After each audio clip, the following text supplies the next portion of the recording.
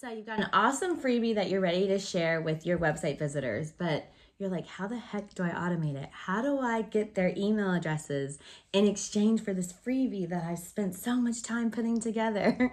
Well, you're in the right place. Today, I'm going to show you how to put your freebie and or lead magnet, depending on who you're talking to, tomato, on your website and get their email addresses added automatically into your Flodesk workflow and segments and all that good stuff. So stay tuned. Grab your beverage. I have Earl Grey that I'm sipping on today.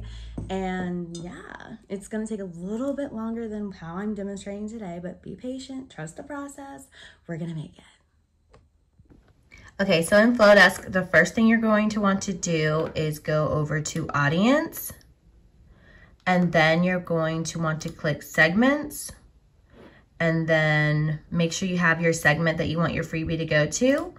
I called it Awesome Freebie, so you can just click New Segment, and then, you know, new, awesome freebie. Had some issues recording with Zoom, so that's why I'm doing it this way. And we'll save that or whatever. Okay, then the next thing you want to do is go over to workflows, and we're going to say, you can see I just added it, so I'll just go ahead and delete that. But we'll go ahead and say new workflow. And I did this one, welcome sequence, in the video I just recorded that had no screen sharing through Zoom. So lead magnet delivery is here. This is the one we want since we're sending them a freebie. And then our trigger is going to be when they are added to a segment, and it's going to be awesome freebie. And then we are going to say a gift for you as the subject line, or your freebie, your checklist inside. And we can even put a cute little emoji if you wanted to. And then you can actually edit this.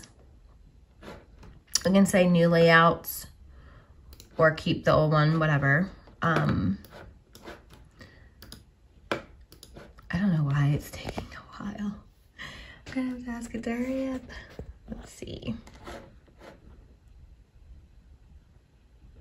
Yeah, I noticed it when I opened my Zoom cloud recording. It was like gone. I was like, are you serious right now? Well, while that's figuring out life's plan, this is what a freebie sign up form currently looks like on my website. So I have a separate page for it. So if on your website, you're probably going to want to make a completely different page for it. And then I use inline forms in Flodesk and then just make them look like a full page form. And I'll show you how to do that in a second. I don't know why this is taking a while. It's weird. Okay. This again, edit. I'll just say keep, because it was getting too hard. Okay, so because everyone loves a freebie, you can change the fonts here. And you can even upload your own fonts too, which I did all before. And then you can put a little picture here of the freebie if you want. And then, you know, click to download. And then you can change the color of this if you want, of the button. And then the font. So the font is font color. You want to be able to see it. You can also just put a picture of your freebie if you want. You don't have to go with this whatsoever. So IG. I had it up here earlier.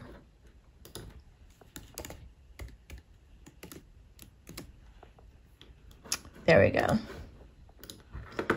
And then just roll with it like that. And then they get your, you just want to make sure you have, so right here they already have the freebie button. And so here you click the button and then link, and then you attach the file. So you attach the PDF. You might have to resize the PDF if it's too large, but you shouldn't have that issue. And then right here, make sure it says your name. And you can even change the font of that and make sure the spacing is 0. Make it like whatever your cute script font is for your brand. You can keep your Instagram there if you want. And then you can take this off and you can just add a generic button and say, you know, download my get the checklist, download.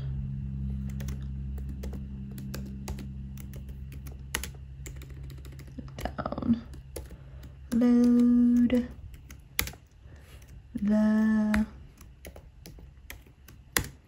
check.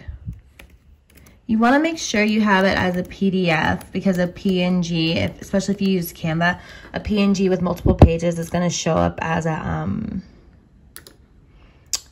what you call it, it's going to show up as a zip, which we don't need. So click to download, link again. You're just going to make sure so you can, yeah, attach the file, and we'll say .pdf. Just picking anything. Anything at this point. Here, sure. That'll be cool.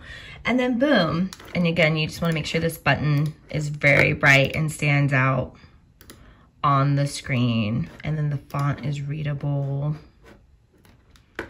Font color is black. And then boom, you're done with that. And that is the only email in the sequence. If you want to have a follow-up, kind of like I did in my other one, you can add more emails to it, like a whole welcome sequence. So that's the cool thing about workflows. The next thing you're going to want to do is have a form. So I went ahead and made an inline form that I kept it really simple. Get my checklist, sign up here. You want to add the field, their first name, their email address, get on the list. We probably want to make that a bright color as well. The font color will change to black, so it's all consistent. There's the picture of your freebie. How you do that, you just click here. You can change the shapes. You upload the file just like before. You might have to resize the file.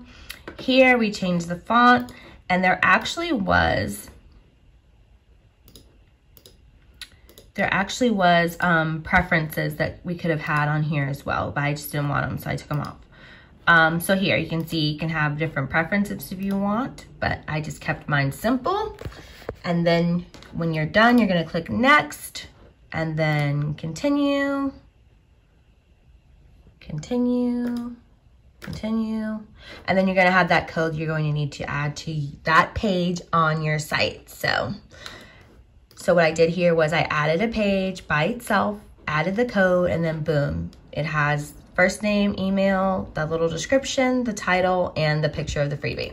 So it is just that simple. Hope you enjoyed this. Woohoo, we did it! Cheers! Let me know in the comments below if that was easy to follow, if I made it complicated AF. I do apologize if I made it complicated AF.